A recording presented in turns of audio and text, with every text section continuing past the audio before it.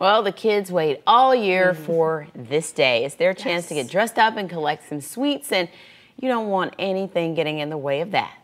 A lot of us head out after dark, so it's important to be cautious. And the last thing you want is an illness or an injury. So ClickOrlando.com's Brianna Voles is here now with how to stay safe while keeping things spooky. Yeah, Candace, I've got some good news and some bad news. The bad news is a study ranks Halloween among the top 3 holidays producing the most trips to the ER for kids. But the good news, most of the Halloween-related incidents that land the kids in the hospital are preventable. So we're going to talk about some steps you can take to help keep your trick-or-treaters safe. And the very first thing you should do is make sure your own house is in order. Clear your front porch of anything kids could trip over, keep the pets inside, and keep it well lit, but try to do that while making it free of any fire hazards. So get those jack-o'-lanterns away from the porch. Next, be very careful while you're driving. It's getting darker earlier, so put those phones down and drive slowly through neighborhoods. If you're chauffeuring any trick-or-treaters, drop them off in safe spots where they can avoid traffic. Now, of course, if you are supervising tonight, you want to keep a close eye on the kids,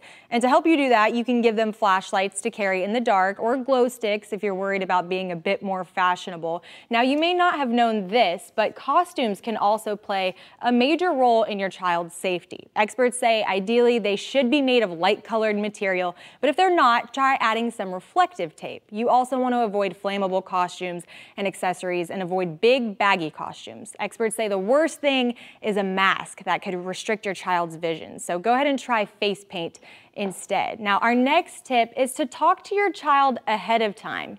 Make a plan. Prepare them for the big night. How are you going to communicate with them if you're not the one who's chaperoning? If you're going to set a curfew, just go ahead and make that clear now. And finally, this is one we hear every year. We get concerns about this. Once everyone is home, you'll want to check your child's candy collection for potential tampering or other issues. Experts say that although tampering isn't common, you should still closely examine the sweets just to be safe. Toss anything that looks funny or if you see pinholes or tears in the wrapper. You should also stay clear of any unwrapped or homemade items unless you know the person who gave them personally.